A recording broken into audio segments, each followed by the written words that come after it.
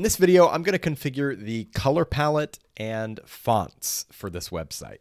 So I'm going to go to the theme customizer by clicking Customize under the Appearance menu. And from here, I'm going to go to Colors and Fonts.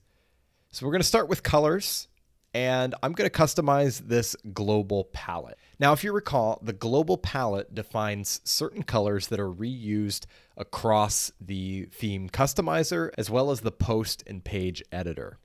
So these are used across the theme, and here where it says site background, it's set to this color. And obviously we can set a specific color for the site background, but right now it's set to the lighter background preset, which means if we change lighter background to something else in this global palette, that will also change the site background because the site background is set to reflect whatever that color is. So I'm going to go ahead and configure this palette. Now, normally I would sit here and mess with this for a long time to, find a palette that works. In the interest of time for this video, I've already laid out a palette that I want to use for this website. So I've got a list of those colors off screen that I'm just sort of copying and pasting into the palette here. Now, what I do a lot of times when I'm trying to define the colors for a new website is I'll actually Google just like color palettes.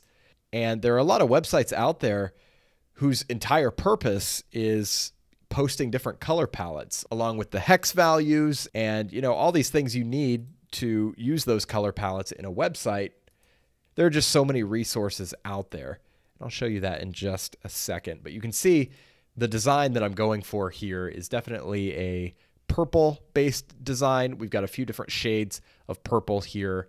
I really like this look, and it doesn't seem to be reflected on this page yet, so I'm going to publish and then close out of here, view the site.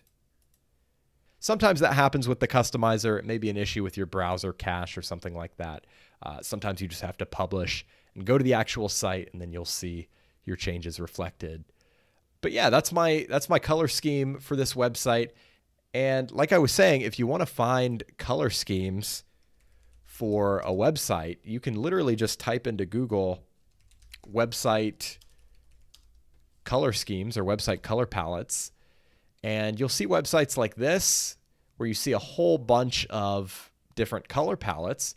You can click on them and see the actual hex codes for each of these colors, and it can save you a lot of time. It can inspire you and really just help get the ball rolling because when you just have this empty palette sitting in front of you, it can be hard to, even begin to define these colors. So definitely use the resources at your disposal to draw inspiration and come up with some good color schemes.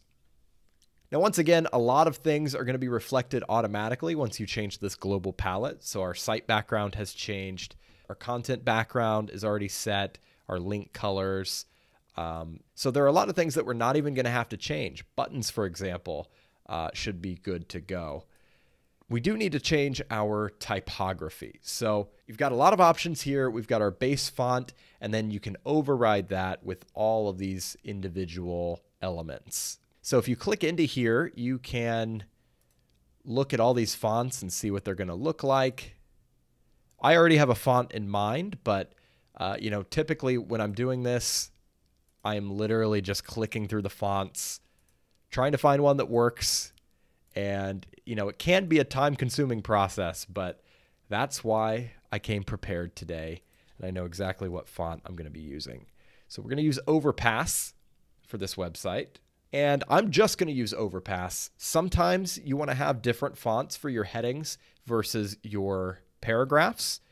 And when you're trying to figure that out, you can also use Google and search for font pairings. And there are a lot of different websites out there. This is a great example. If you click on pairings here, we can scroll down and see actual font pairings with a heading and a paragraph that you can take back to your website and use for your own content. But like I said, I'm just going to use the one font, keep it simple for this one. I'm going to use Overpass. And actually, it looks like I set that for the heading by accident. I need to set that as the base font. And now that I've done that, I also want to configure the heading sizes. I want to make my H1 just a little bit bigger, maybe 40.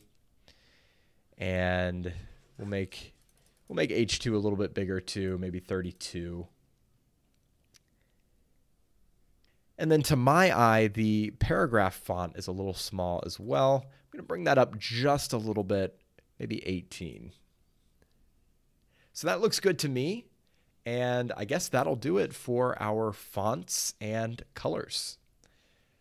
So I will publish. And then when we come back, we're going to configure the header.